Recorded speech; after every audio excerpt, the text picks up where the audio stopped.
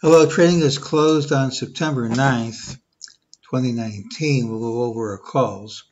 Look for the pattern with the early high. This is it. Tomorrow's pattern has the early low. We said that the Friday pattern was negative, and unless we gapped and promptly took out these highs, lower prices should print. We had this target. Well, we gapped up, promptly took out the prior highs, and that's all we really had to do. But that was rejected immediately as we traded under these highs. We did get this straight line drop, and we did see this price target print. During the day, we got an ultimate sell signal here, but MEJT said it was false and prices would trade through this line, which they did.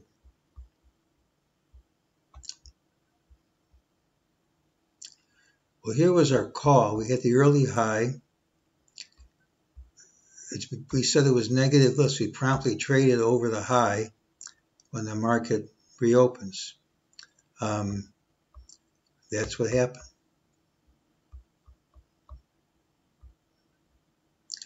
Longer term, we think this trend line and this low is going to hold, although I'm not certain that's really the end of wave 2. Shorter term,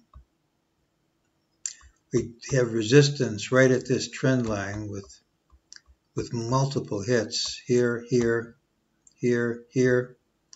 And unless we gap over it, I think that one's going to hold too.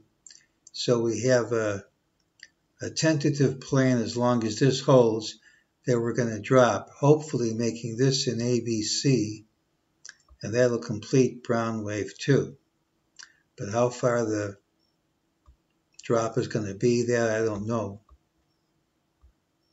Starters would be closing the gap here where I'd expect support of some kind.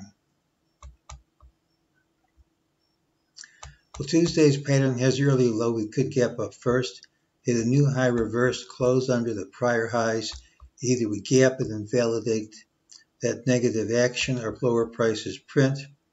One confusing thing is that breadth is improving dramatically, and that's positive. But a large number of market leaders have dropped sharply today, and that's bearish. And those are conflicting indicators. At this time, the best I can say is one or the other of these things is going to have to change. I am not certain which yet. But that's not the way things usually go if you're going to be moving sharply in one direction or the other. Tomorrow's pattern, it's the early low. We take this out fast or we get lower prices.